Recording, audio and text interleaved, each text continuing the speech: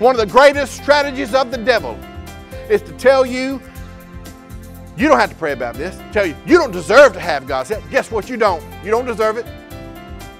You point to me one person who deserves to have God's help, and I tell you, they don't deserve it either. That's what grace is for. That's what mercy is for. Hallelujah. And so that is what I want to talk to you about today. This has inspired me. It touched my heart. And then I was like, Lord, am I supposed to give them this word, or do I just love this story? So early one morning, I grabbed my notebook. I was about to go walking. The Lord said, tell my people this. I am wanting to help them. I am watching to help them. And I am waiting to help them. I didn't really understand it, but I jotted it down. And I went on my walk, and as I walked, the Lord fleshed out the rest of it for me, and so I wrote it for you. So this is a message from the Lord, and I want you to hear it deep inside your heart. I want you to remember what you saw in this clip, that she is doing something nobody else had done. Hallelujah. And although they say it looked easy on her, when she talks about it, she said that last 100 meters was tough. She didn't know if she was going to make it, but what does she look like? That's what God does for you. When you get help from Him, it may be all wrong on the inside. It may be a hard time in your life, something you don't understand. But when you've got grace to help you in your time of need, you got it all. So I want you to open up your Bibles now to Hebrews chapter 4. And this is talking about Jesus, the great high priest. And this is what it says starting in verse 14. And that's Hebrews 4. I might skip around a little bit with me. I may get ahead or go back, but just stick with me, okay? Therefore, listen, children of God. Therefore, Hebrews 4 and 14, since we have a great high priest who has ascended into the heaven, Jesus, the Son of God, let us hold firmly to the faith we profess. Hallelujah. If your faith feels weak, if your confession feels like it's going to be lost, hold on just a little while longer. Because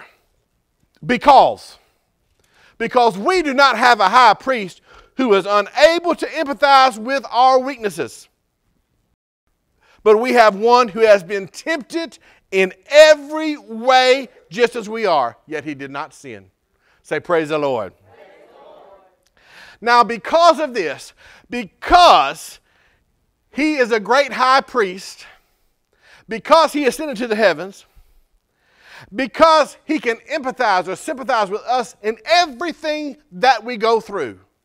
He already knows before you go before Him. Since all of these reasons, then let us approach God's throne of grace with confidence. Some translations say boldness, so that we may receive mercy and find grace to help us in our time of need. So praise the Lord. Let us approach boldly God's throne of grace with confidence, hallelujah, with boldness, that we may obtain mercy and find grace to help us in the time of need. Hear the word of the Lord, all ye people. So first of all, let me break this down for you. First of all, the Lord is the high priest. The Lord Jesus Christ is the high priest, and He was the high priest of all high priests. And why is this? Well, He just told you in this scripture. First of all, no other high priest has ever been called great. Number two, He not only came, amen, to make sacrifice for us, He went back up. He ascended to the heavens. Hallelujah. No other high priest was called the Son of God. But this high priest is the Son of God. And we can hold fast to our profession of faith because now, hallelujah, according to Hebrews chapter 7, flip over there and look at this with me. Hebrews 7 verse 23 says this. Now there have been many of those priests,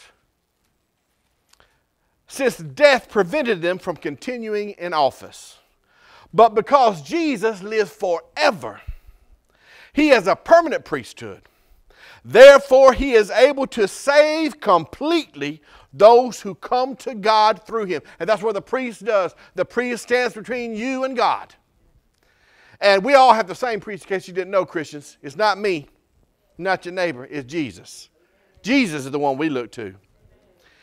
We come to God through him because he always lives to intercede for them. So I want you to picture this in your mind. Now, the high priest, he was given the sacrificial system. And through this, he was able to intercede between God and man, which means he offered up this sacrifice year by year to appease God. So that God, because God required it of him, because it was a picture of Jesus to come. So that man would not be destroyed. Because we are all sinful. If you don't think you're sinful, you don't know you. We are all sinful, and we all need grace. So listen. He always says, so do you know that right now the priesthood of Jesus Christ is still intact? He is still interceding for you. He is still wanting to help you. He is still making plain, hallelujah, your need before the throne of God. He lives. He is not dead, but he lives ever interceding for his children, and he will to the end of the age. Hallelujah. And also this, he is not just someone separated from us. He's been tempted likewise in all ways, the Bible says, as we have. If you look at Hebrews chapter 2, it says this. Verse 14, I'm going to skip ahead to that. It says this. So, the children have flesh and blood. That's talking about us. Hebrews 2 and 14. So he too shared in their humanity. I don't want you to miss that he's the Son of God, but I want you to know he was fully man too. He was human. And so their humanity, so that his death, by his death, he might break the power of him who holds the power of death, and that is the devil. Do you know, hallelujah, that Jesus came and became flesh for you to break the power of the devil? And for this reason, he had to be made like them, fully human in every way, in order that he might become a merciful and faithful high priest. So he might make atonement for the sins of the people, because he himself, Jesus, say Jesus, he himself, Jesus, suffered when he was tempted. He didn't just brush it off. It was hard on him too. He is able, because he suffered also, he is able to help those who are being tempted. Now, I just have to say this. You know, we all want to have sympathy and empathy. And we try if we have God's love. But when someone has been through the exact same thing that you've been through, there ain't no replacement for that.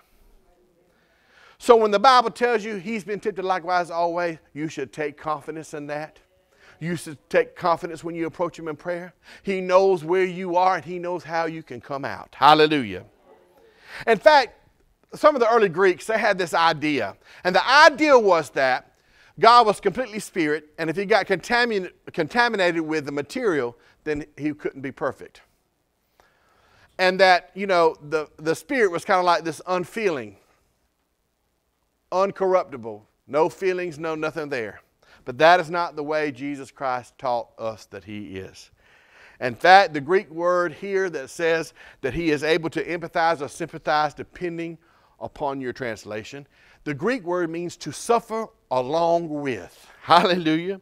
To suffer along with. So the Lord suffered along with us in his humanity so that he could serve as a faithful and just high priest. Hallelujah. The Lord sympathizes with where you're at. He wants to help you through this. And so that's why you get this invitation through the book of Hebrews. Let us therefore come boldly. That's an invitation. Come on boldly to the throne of grace. Hallelujah. So what does boldly mean? It does not mean arrogantly. God don't owe us nothing. It doesn't mean full of pride. You don't come to God saying, Lord, I'm the best Christian at my church. You should do this for me. That's not the way to approach boldly. That's not what we're talking about. We don't presume anything except for that God is who he says he is, and his heart toward us is love. But boldly means this. We can come freely, constantly, without reservation, without thinking he won't understand, We can come persistently, often. When I was younger, I thought I need to quit praying about this because the Lord's going to get tired of me talking to him about it. But I was judging him by a human standard. And, amen, his ways is high above our ways. And I'm going to say this. He knows. He knows. You don't need fancy prayers neither. You don't need fancy words or a set thing. I remember, and I'm not saying this is the most terrible thing in the world, but people, this book became so popular. And it was, and I'll say it, I guess, if people hate me. I get some hate from it, but it's fine. It was called Prayers That Avail Much. And it was a whole list of prayers that you could pray over every situation they could think of. They gave you a book for. Now, somebody gave Pastor Jean a copy of it. You know what she did? Threw it in the pile of books and never looked at it again. Why? Because we already got the greatest help to pray that we need. I can pray for things I don't even understand. Hallelujah. I got the Spirit to guide my prayers in the Word of God. Now, it's not a useless tool. I understand that. But there's a higher place of prayer, and that's the place where you pray with this Holy Spirit's help. Because the Holy Spirit knows how to pray when we don't know how to pray. And there's some things you're going to have to pray in your life you ain't going to find in no book. You're going to have to find it on your knees and your face in the carpet and crying out for the groanings that words cannot even express. So if you have that book, don't send me no hate mail. Read it and use it and look at the scriptures they use to back it up. That's all right. But you don't need it. You've got an intercessor to help you. So we come to this throne, and this is called the throne of grace. Now, I found this interesting, that some of the ancient Hebrew rabbis, the Jewish rabbis, taught that God had two thrones. They taught that God had a throne of judgment, and God had a throne of mercy. And that depending on the situation, you go one or the other, you might get judgment or you might get mercy. Because they found it very hard to reconcile the God who is just and punishes sin and the God that is merciful and forgives the sinner. They had trouble reconciling. Well, people today have the same trouble, don't they? You know why we had that trouble? Because we don't understand grace. But through the death of Jesus Christ on the cross, God met through the shed blood of Christ the requirements of his judgment. Hallelujah. And he also through that extended to us mercy. What is mercy? Mercy is not getting what we do deserve. That's mercy. When you don't get what you deserve, that's mercy. But I tell you one better. God not only gave us mercy through Jesus Christ, he gave us grace. And that means he gave us what we did not deserve. Hallelujah. Hallelujah. He gave us his Spirit. He gave us his self. He gave us his help, and he's still giving it to us for those who will boldly approach the throne. Hallelujah. And if you do, Philippians 4:6, we quote this all the time. Be anxious for nothing, but in all things by prayer and supplication with thanksgiving, let your requests be known unto God. And the peace of God, which passes all understanding, shall guard or keep your minds in Christ Jesus. Now, we say that like the flip of the tongue, but think about what that says. It means you can take everything, every little thing, every big thing. You can take it to the Lord. Hallelujah. Hallelujah. One of the greatest strategies of the devil is to tell you, you don't have to pray about this. Tell you, you don't deserve to have God's help. Guess what? You don't. You don't deserve it. You point to me one person who deserves to have God's help, and I tell you, they don't deserve it either. That's what grace is for. That's what mercy is for. Hallelujah. The Satan to tell you all kinds of things. This is your fault. You messed up. God ain't going to help you. That's a lie too. It's called the throne of grace for a reason. Hallelujah. And we don't ever approach God on our own merits anyway. We approach because of Jesus. Hallelujah.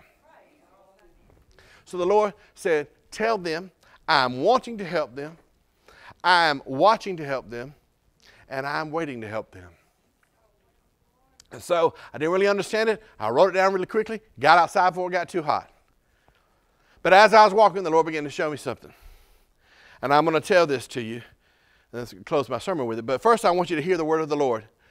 Isaiah 41:10. Do not fear.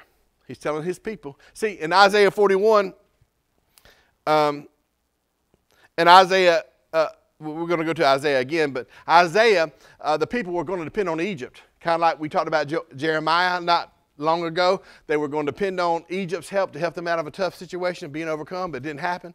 But the Lord is waiting on them for that. Isaiah 41:10, do not fear, I am with you. Do not be dismayed, for I am your God. I will strengthen you and I will help you. Listen, the same thing he said to the Israelites, he's saying to you. I will strengthen you and I will help you. I will uphold you with my righteous right hand. John 14:26, we've already talked about Jesus Christ sending his Holy Spirit. The helper is what it's called by a lot of people. The helper is with you and in you, and because of Jesus Christ, he wants to help you. If he didn't want to help you, he wouldn't give you his Spirit.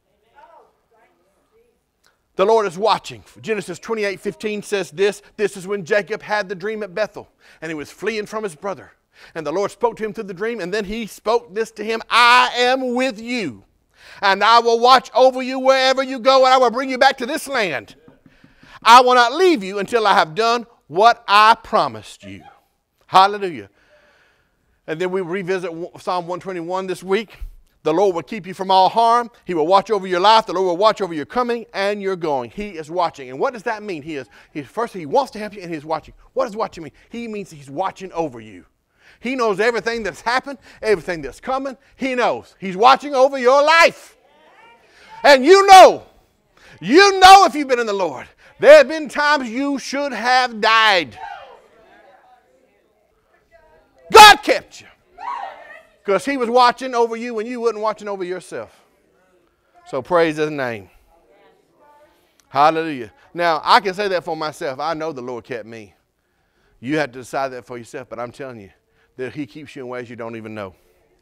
Isaiah 30:19. I don't usually use the Amplified Bible, but I'm going to use it this time. This is what I was referring to earlier when I said Isaiah was telling people, don't trust Egypt, trust the Lord.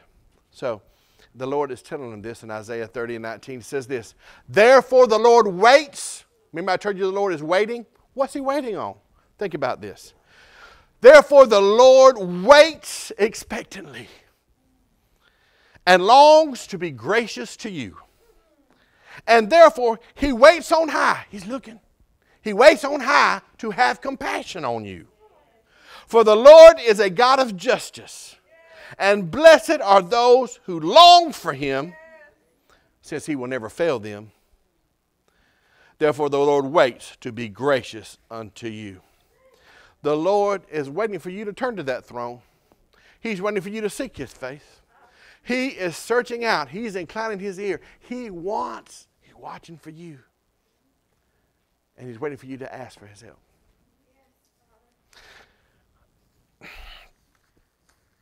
So the Lord gave me a picture of this, a metaphor for this.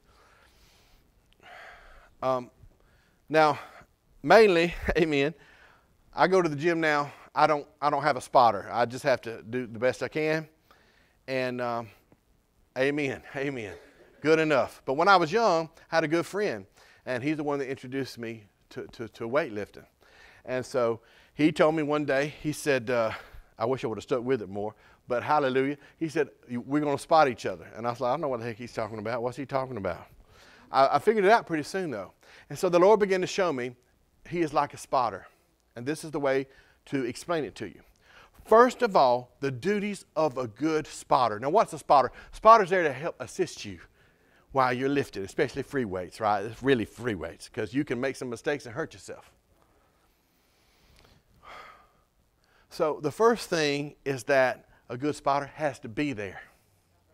He has to want to spot you and do his job. Because if he don't want to be there, you're going to show up to work out, he ain't going to be there. And I'm not the brave kind. I don't try stuff as hard if somebody ain't watching over me. But the Lord is watching. He's right there. When you about to lift that weight, you about to do that thing, he's right there. He's on top of you. You don't see him. You may not always feel him, but he is there. Now, the second thing a good spotter has to do is watch. Now, if they're standing there, they're looking all over at everybody else, looking at the cute girl doing the squats, that ain't going to help you. They got to watch you. They got to watch you because they got to see when you begin to falter. Very important. There's other skills that they have to have, like knowing when to put your hand placement, the area of movement and all that, but that doesn't really work for our metaphor. I don't want to go that deep, but I want you to know they have to watch. They have to watch. And they wait. They're watching and they're waiting. What are they waiting for? They're waiting for when you need the help. Because if a spotter's just going to be there and lift the weight for you every time, what good is that going to do you? Not a dang bit of good. But they have to wait till you really need the help. And that's exactly what God does too. I remember when I was working out one time with my friend, Earl.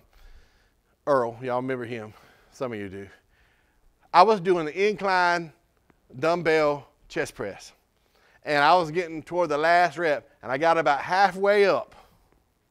And I was like, that's it. No more gas in the tank. It started to sink back down. And then the most amazing thing was that he just took two of his fingers, put on the edge of my wrist, just a little bit of pressure, just a little bit of help. I was able to finish that rep. And then the next one, and be done with the set. Just a little bit of help. I was amazed. I remember it after all these years. Just a little bit of help at the right time helped me get through. But it wasn't too much help. Now see, this is what God showed me. Sometimes Christians, they start asking for God's help. But what they really want ain't God's help. They want God to take the whole thing off them. Now listen, if you fail good enough, God will help you. He'll help you, right? There's sometimes the spotter has to rescue, right? But most of the time, that's not it. They let you do as much as you can do. Y'all hear what I'm saying? There's a spiritual message in what I'm saying to you now. They let you do as much as you can. Because if you don't train to failure, you ain't going to grow.